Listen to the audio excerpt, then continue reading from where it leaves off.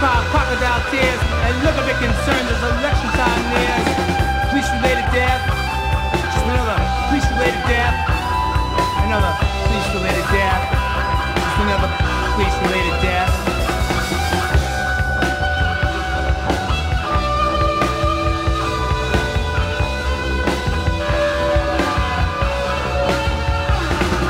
Two sets of laws for the rich and the poor.